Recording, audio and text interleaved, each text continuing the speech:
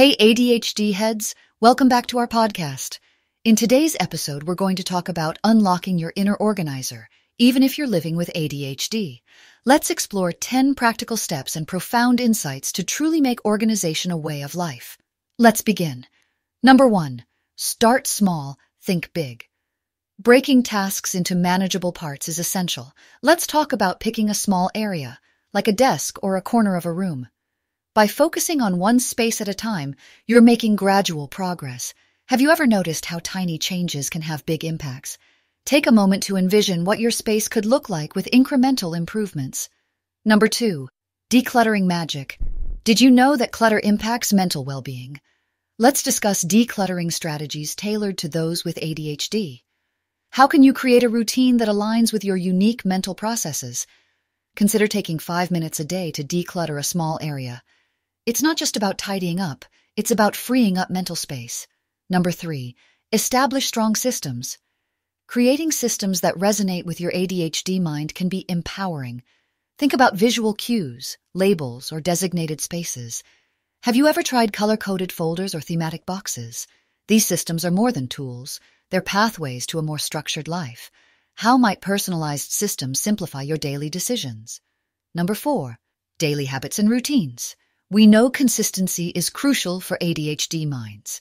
Let's explore how you can establish daily habits that stick. What if you set a reminder or create a fun organizing playlist? How might a habit tracking app help you maintain consistency? We all have our unique rhythms. Let's discover yours. Number 5, utilize technology. Tech tools can be an ADHD person's best friend. Have you explored apps designed to assist with organization? Let's discuss the benefits and drawbacks of various tools.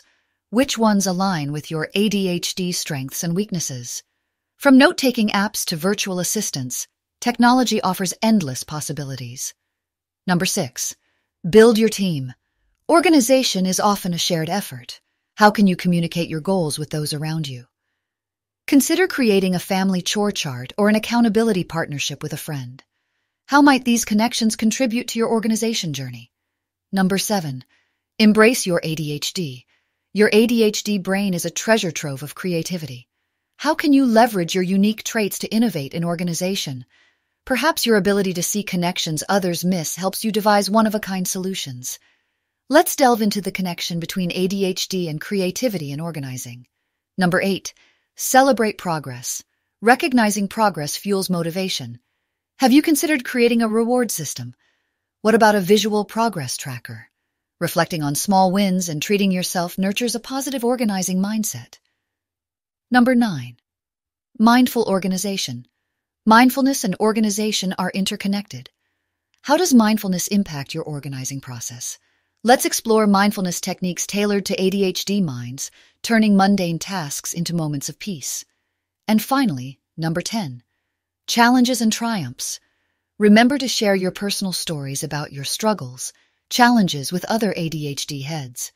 But also, and even more importantly, share your stories about your wins, your strengths, and things you've done that has helped you overcome a previous struggle. What has been your most significant organizational struggle or victory? Learning from each other's experiences enriches our shared journey. We created a community for sharing and learning from each other. It's free, and you are welcome to join us. Simply subscribe to our free newsletter on our website. Remember, you're more than capable of becoming an organization master. You've got this inner organizer waiting to shine. Let's unlock it together, one step at a time. Thank you for tuning into our Adult ADHD podcast. For more resources and to get access to our community to help you on your journey, go to ADHDheads.com. We will see you in the next episode.